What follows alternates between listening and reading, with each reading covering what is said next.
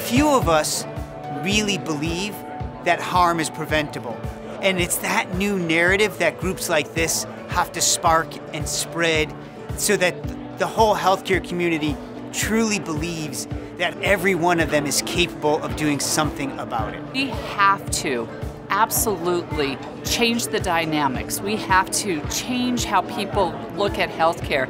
And it isn't just in hospital settings, it's even beyond. I think the optimism is coming from the recognition from all of us in this room that we're not alone. The key thing is being relentless and focusing on zero harm. And that has to be organizational and system-wide. The person at the center of our care is the one person that deserves the best, safest care every day, every time. We're learning that we need to go a little further and move into culture. And so what's our culture of reliability? And then engaging patients. So as we bring all the community together, we come up with better solutions and become better at it. And if you're really going to change culture in healthcare, you've got to start with the principle of educating the young. This is where people pick up their bootstraps and really put pen to paper. It really leads to change. There's a place for everyone here, for providers, for patients, for families,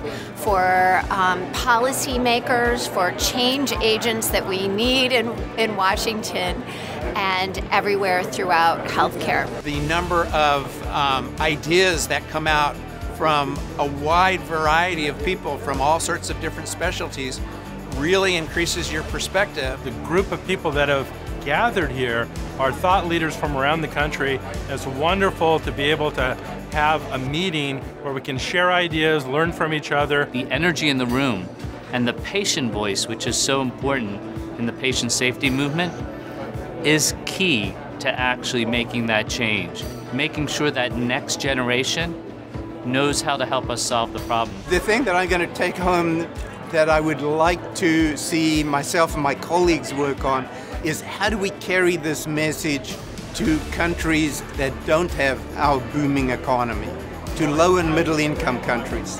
How do we make safety a priority in their healthcare systems? Nothing is more important than the fact that we're meeting here today.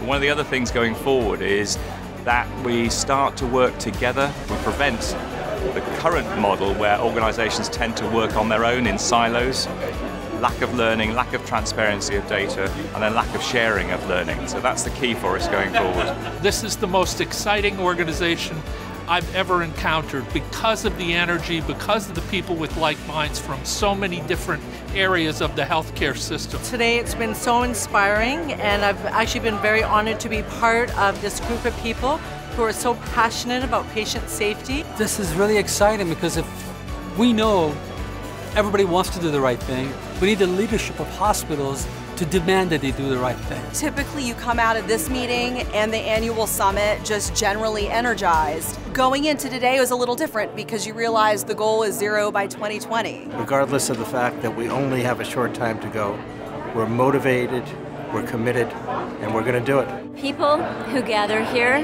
make me feel quite optimistic. They believe it can happen, that they believe that 0 by 2020 is achievable, and that they aren't going to give up whenever it happens. What makes me optimistic is that there's millions of people like this who are working together to solve this problem, and I have no doubt that they will.